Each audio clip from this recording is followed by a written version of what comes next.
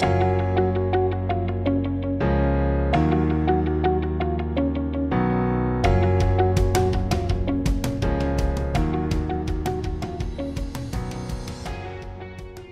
I'd like for you to do, I'd like for you to turn your Bibles to Nehemiah chapter 1. And the title of this message is Rising Above the Rubble. Now, I have been in Nehemiah on several occasions. And as I was getting ready to prepare for this message, I was praying, asking God what He'd have me to bring to you today. He began to lay this message on my heart, and it's some familiar scripture to some of us. But I'm going to read the first 7 verses. Again, the title of the message is Rising Above the Rubble. It says in verse 1, it says, the words of Nehemiah, the son of Hachaliah, and it came to pass in the month Chislew, in the 20th year, as I was in Shushan, the palace, that Hananiah, one of my brethren, came he and certain men of Judah, and I asked them concerning the Jews that had escaped, which were left of the captivity, and concerning Jerusalem. And they said unto me, the remnant that are left of the captivity there in the province are in great affliction and reproach. The wall of Jerusalem is broken down, and the gates thereof are burned with fire. And it came to pass, when I heard these words, that I sat down and wept and mourned certain days, and fasted and prayed before the God of heaven. And I said, I beseech thee, O Lord God of heaven, the great and terrible God, that keepeth covenant and mercy for them that love him and observe his commandments. Let thine ear now be attentive and thy eyes open, that thou mayest hear the prayer of thy servant, which I pray before thee now, day and night, for the children of Israel, thy servant, and confess the sins of the children of Israel, which we have sinned against thee. Both I and my father's house have sinned. We have dealt very corruptly against thee, and have not kept the commandments nor the statutes, nor the judgments which thou commandest thy servant Moses. So we come up here, we see this guy named Nehemiah. And Nehemiah is cupbearer to the Persian king Artaxerxes. And as he's there, here he's a captive. Nehemiah is a captive. He's there and he's doing a very special job. He's trusted by the king. But as he's there living in this foreign country, he receives news about his homeland, about the desolation and the rubble that has occurred in his homeland. So Nehemiah is basically told that your homeland, your city, the land that you love, is in rubble, is destroyed. And I thought about this, and I thought about how as I was reading this, how can I understand how Nehemiah must have felt, and what I help you understand how he feels, because it says there that he wept and mourned about the situation. I remember how I felt on 9/11. I remember as I was coming back from somewhere, and I remember stopping at my parents' house, and I remember I didn't know what was going on. I walked in to watch all that take place live, and I remember how I felt. I remember, as just to be real and honest, as I watched people jump out of buildings, and I saw it crumble.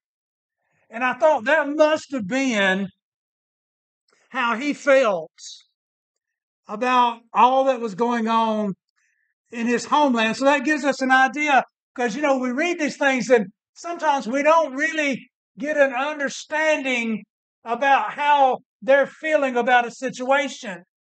So as I was looking at it, I thought about us, and I thought about, just like Nehemiah, sometimes we deal with terrible news.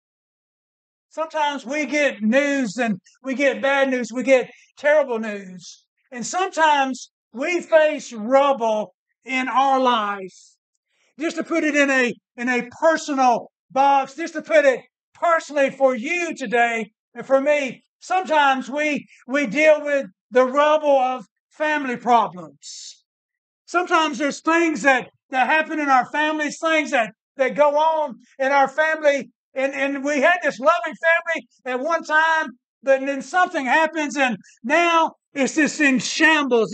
It's crushed down, and it's in rubble now. And we look at that and we think about that, and that's devastating to the core of our family. And when we might even make a statement like this, man, it'll never be like it used to be. But then sometimes we deal with the rubble of financial problems. I think we've all sitting here, most of us, have probably dealt with some kind of thing that's happened where we didn't have as much money that we needed to pay for something that happened that we had no control of. And we had to make arrangements to deal with something.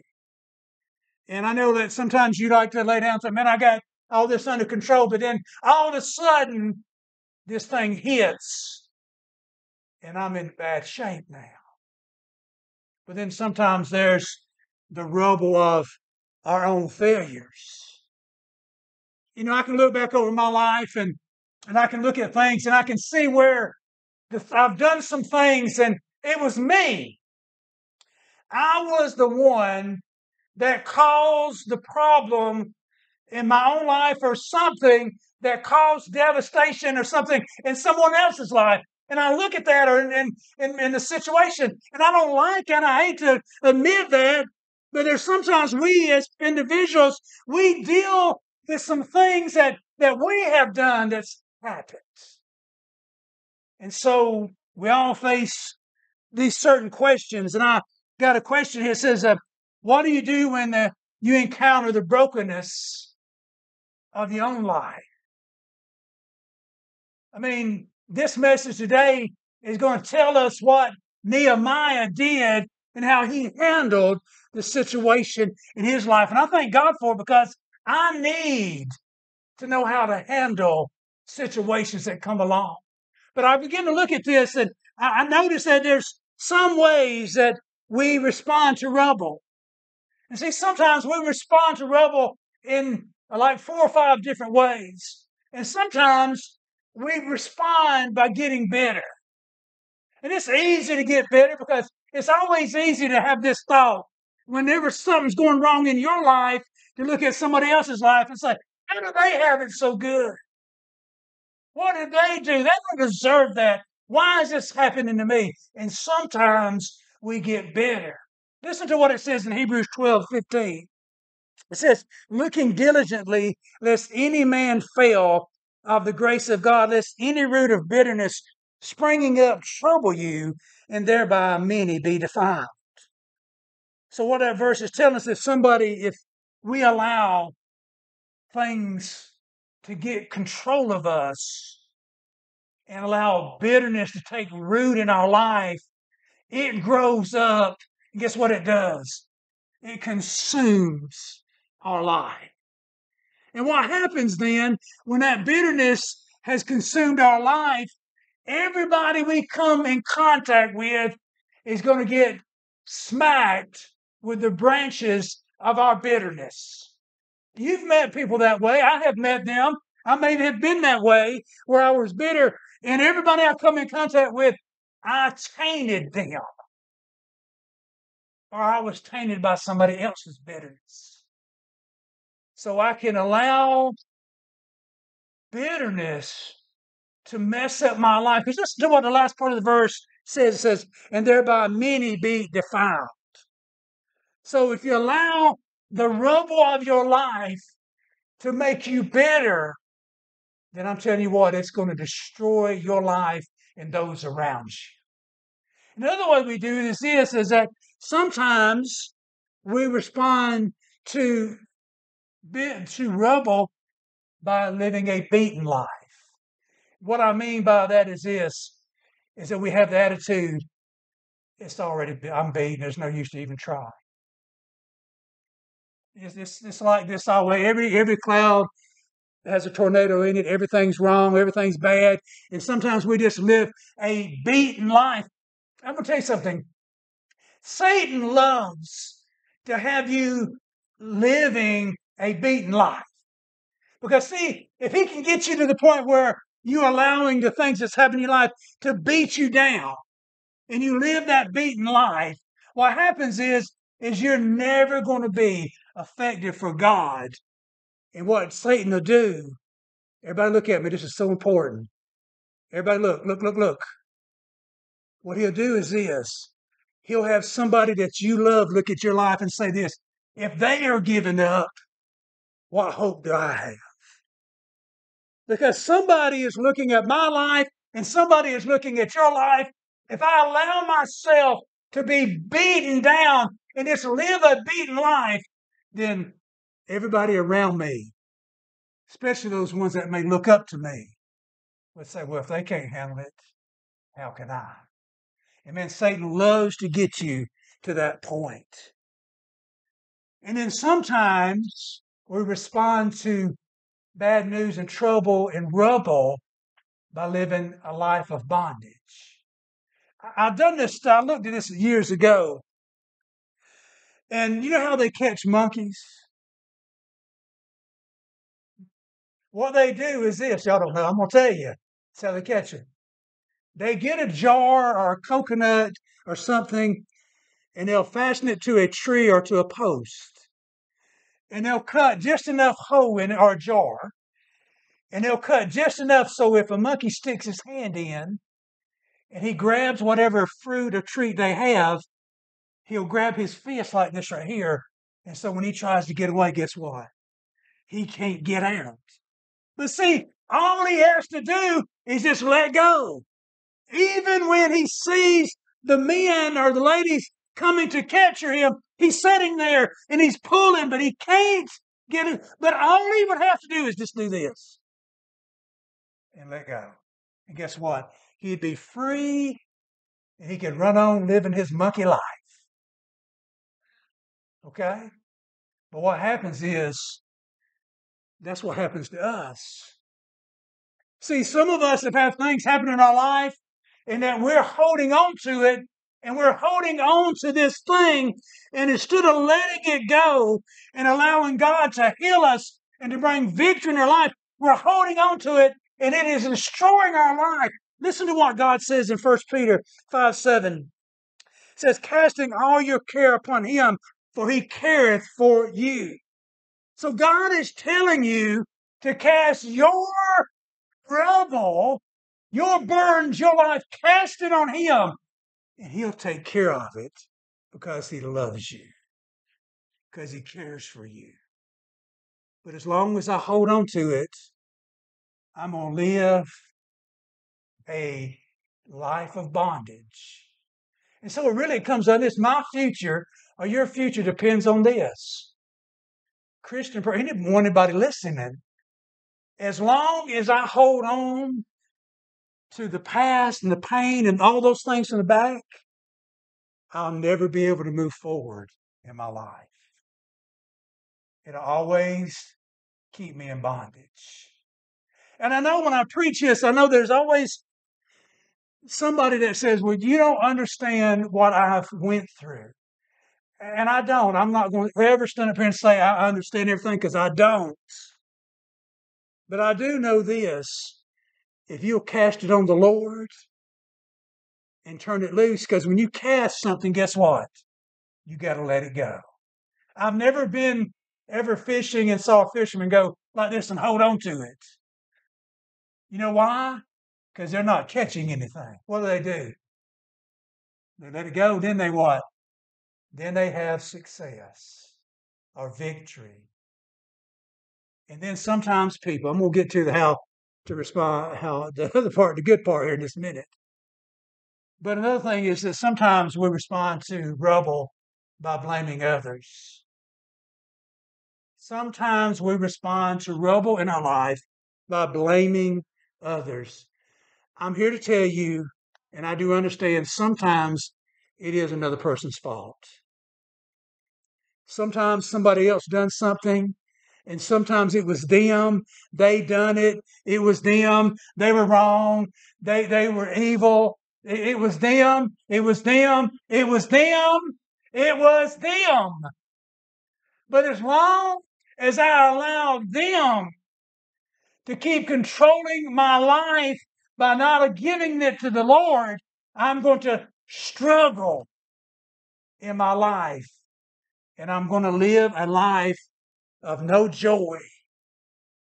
Because, see, they're still controlling my life if I allow them to. So I've got to turn loose of it. I've got to stop blaming others. And sometimes, like I said earlier, I've got to look in the mirror. And it's one of the hardest persons in the world it is to forgive is, guess who? Is myself. Sometimes you need to forgive yourself. Ask God to forgive you. Let me say something to you. If God will forgive you, why can't you forgive yourself? Amen? So how does Nehemiah go about this? I mean, what does he do? I mean, how does he rise above the rubble of his life? What does he do? We see this in verse 4. We see that he gets real with God. Look what it says. It says, and it came to pass when I heard these words that I sat down and wept and mourned certain days and fasted and prayed. Look at there, before the God of heaven. So Nehemiah's immediate response to the rubble that he heard, the news he heard, was to get on his knees before the Lord. When he talks about fasting, it means he got serious about what was happening in his life. See, he got serious. He got real about what was going on. It wasn't a prayer in generalities. He didn't just cover anything up. He wasn't faking about anything. He was real to the Lord about what was going on in his life. He was real about the situation. So if I bring what is going on to my life, I've got to bring it to the Lord and be honest about it. I've got to be real about it. As long as I make excuses about something, I'll never get victory over it. I've got to be real to the Lord. Listen to what it says in Proverbs 3, 5, and 6. And actually, that verse has been rolling today. It says, trust in the Lord with all thine heart, and lean not unto thine own understanding. In all thy ways acknowledge him, and he shall direct thy paths. So listen to what it says. Trust in the Lord with all your heart, and lean not to your understanding. So what I said is give it to the Lord and be real about whatever's going on in your life. And the next thing I've seen about this is in verse 5, is that Nehemiah begins to remember who he's praying to.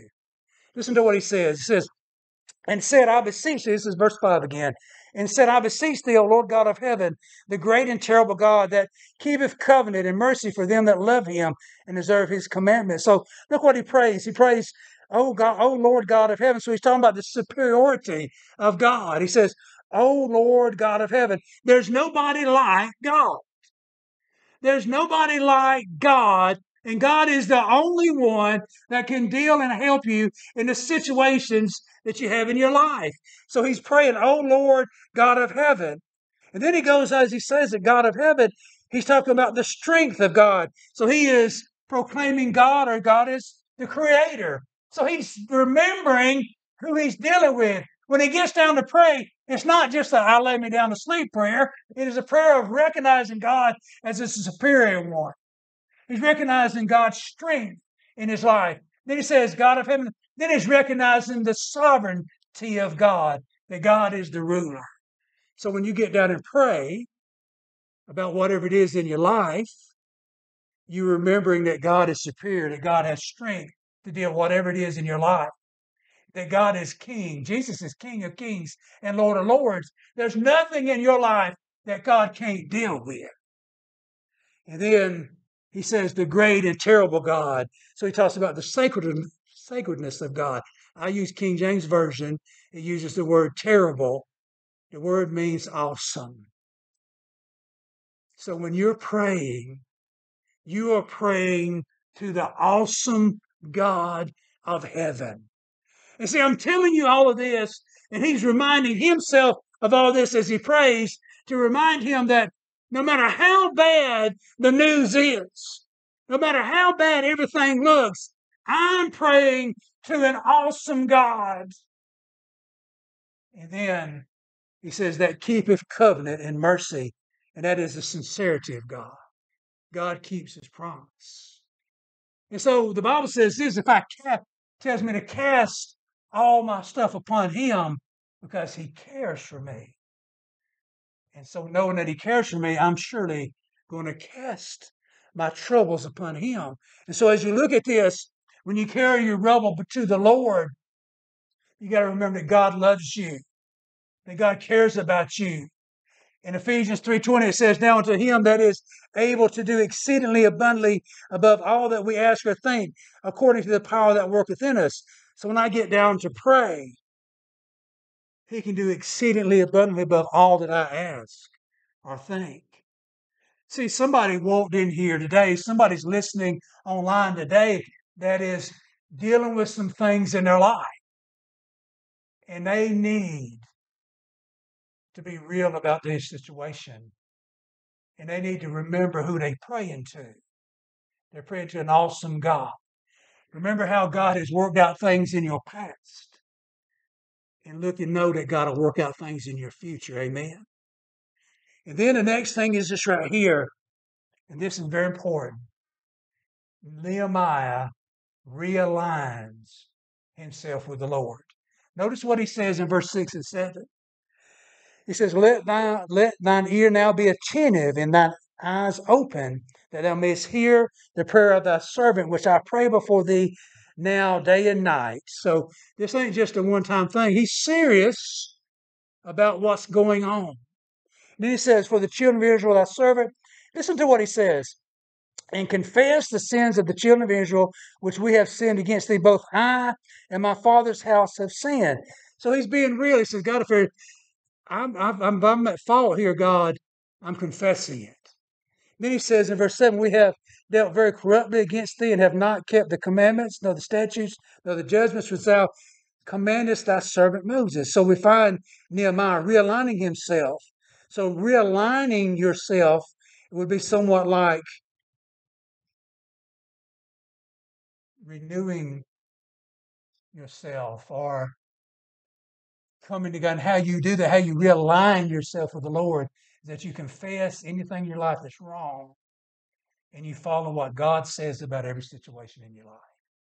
So you get real and you remember who you're dealing with and you realign the things in your life. And maybe this morning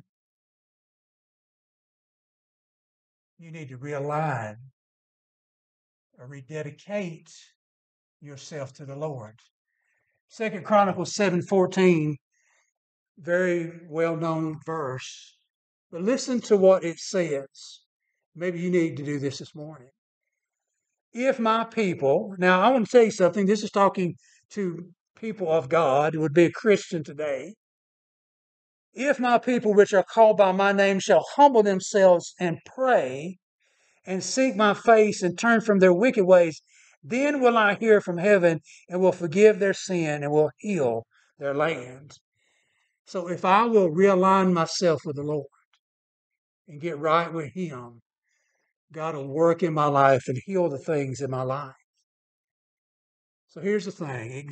So let's do this right here as we give the invitation. Examine your own life and the rubble that's in your life right now. Now listen to what I'm saying. I don't want you to be thinking about everybody else. I want you to think about your life and what's going on in your life. If your marriage right now is struggling and there's things in your marriage right now that you need help with, then surely come up and let's pray about it and give it to the Lord. Because, see, somebody probably needs some rebuilding. Some people need some restoration. Some people need some reconciliation. So if there's something in your life right now, if your marriage is struggling, then come forward and let's pray about it. If you're struggling in your walk with the Lord, come up and let's pray about it. If you've got bad news and you're struggling with whatever it is, come forward and we'll pray about it. We'll get real about it. We know who we're talking to. And we'll get realigned and we'll allow the Lord to work in each and every situation of our life. Here's the thing. Nehemiah got real. But that's the thing. Will you be real? Will you be real about what's going on in your life?